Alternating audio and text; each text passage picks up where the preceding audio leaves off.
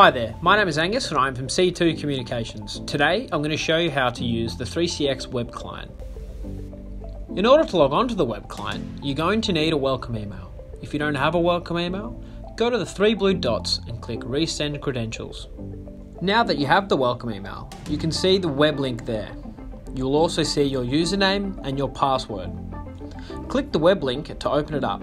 This will now take you to a login screen. Put in your extension number and your password, and then voila!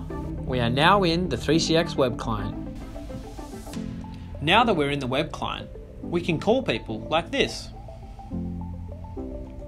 We can also chat to extensions like this. Now let's have a look at the switchboard. Here, just like on our 3CX soft phone, we can see who is on a call, who they're calling, and how long they've been on the call for. Pretty cool, hey? Now let's have a look at the wallboard. Here, we can see the average talk time, how many calls we've answered, and also the average wait time.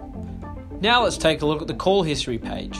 In here, we can see all of our outgoing calls and all incoming calls. If we need to, we can also make a call from here by just clicking this button. There's even a contacts page if you'd like to make an external call, or you can dial the number in the top right corner. So as you can see, there are a lot of things you can do on the web client. You can even go to settings and change your call forwarding options, your switchboard options, or you can click scan QR code for the mobile app. There's so many things on here that you can do.